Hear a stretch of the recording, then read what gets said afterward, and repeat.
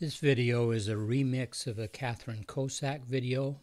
This is a exercise that she proposed. The question of medical malpractice is an important issue in the American landscape. Malpractice lawsuits are expensive and they cause other problems. In a study of 128 randomly selected medical malpractice lawsuits, it's found that 856 of them were later dropped. Now, what we want to do here is to construct a 99% confidence interval to estimate what the proportion of the medical malpractice lawsuits that are dropped or dismissed. Professor Kosak lists steps for both confidence intervals and hypothesis tests. And in both of those, the first step is to state the random variable and the population parameter in words. The population parameter is easy. We're going to call that P, and it's going to be the proportion of the medical malpractice lawsuits that are dropped or dismissed. Of course, we'll be able to calculate that for our sample, but we're interested in the proportion of all medical malpractice lawsuits that are dropped or dismissed. The random variable is actually a categorical variable. It's the question whether is an individual malpractice lawsuit, does it get dropped or dismissed or not? It's kind of a yes-no kind of thing. This is a binomial sort of phenomenon. Now, if we were doing a hypothesis test, then step 2 would be to state the hypotheses.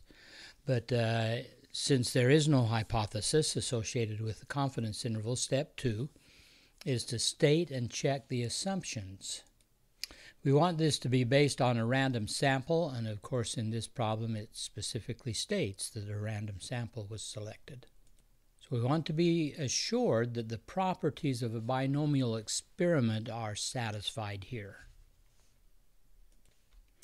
So for that to happen, we need to assure that either the lawsuit was dropped or it was not dropped. I mean, it is a binomial phenomenon here, and of course that's the case. A second property of a binomial experiment is that the probability of being dropped or dismissed is the same for all lawsuits. So that's an assumption that we're making. Third, that the trials are independent. That is, that one case is independent, the decision whether to drop or dismiss, one case is independent of any of the other cases. And finally, that there are a fixed number of trials. In this case, we're looking at a random sample of 128 of them, and that's a fixed number.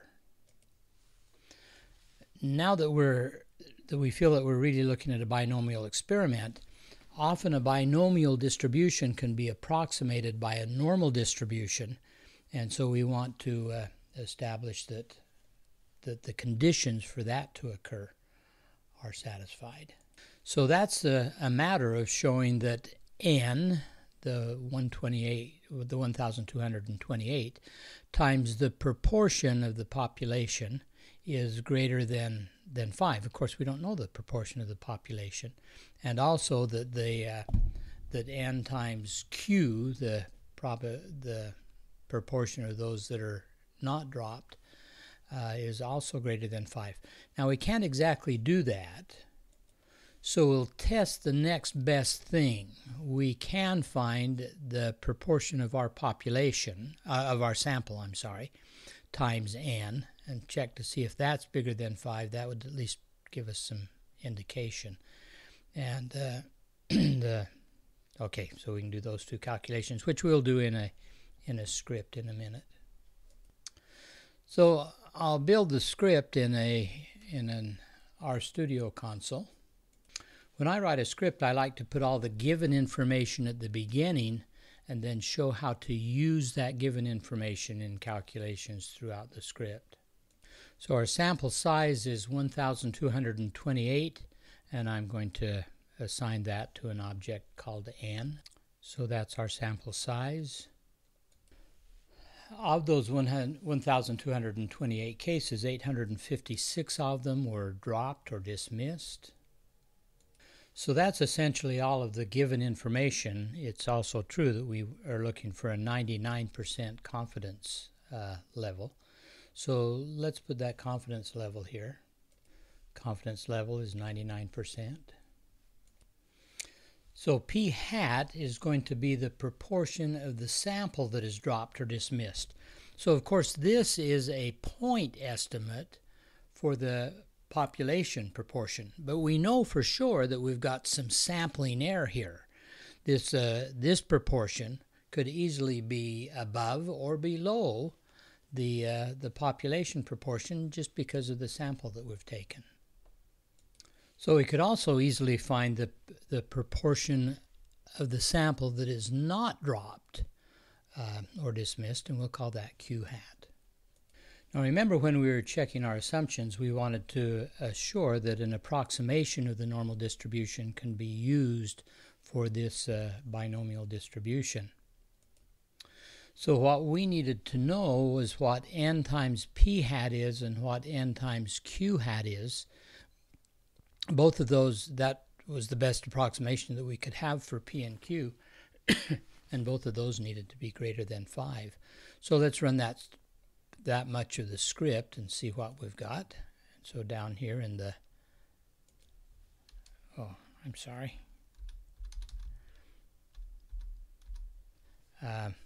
so let's run that script, and we discover that sure enough n times p hat is 856 and n times q hat is 372, so that condition is easily satisfied.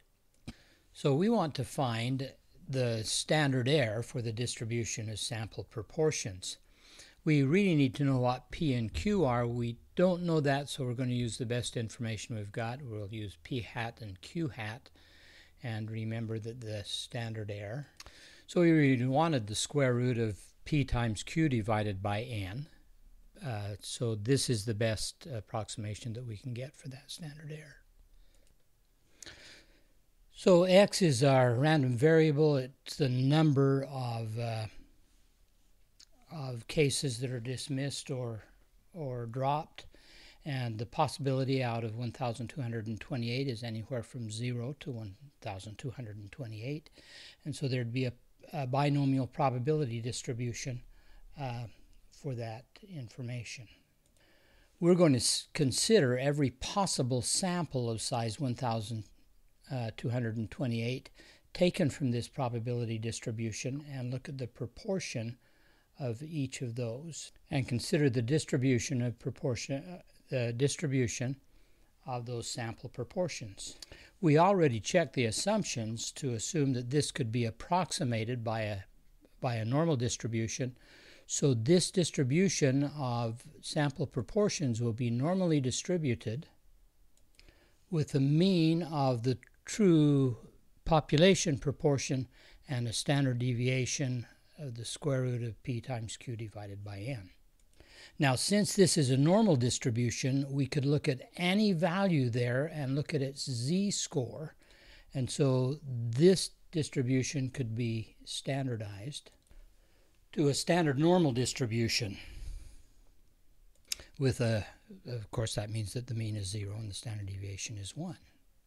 When we're doing a hypothesis test, we start in this distribution and move in this direction through the three distribution diagram. When we're doing a confidence interval, we start here and move back this way. In this problem, we're interested in a 99% confidence interval. So we want to find the z-score so that z here and minus z here would leave us with 99% in here. So the area in these tails would need to be everything else to add up to be 99%. In this case, the area in those tails is going to need to be 1%.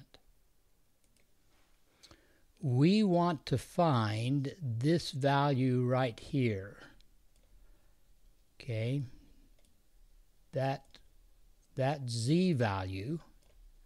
We want to find that z-value so that we know that would be how many standard deviations we need to be away to assure that we've got 99% within that many standard deviations from a point.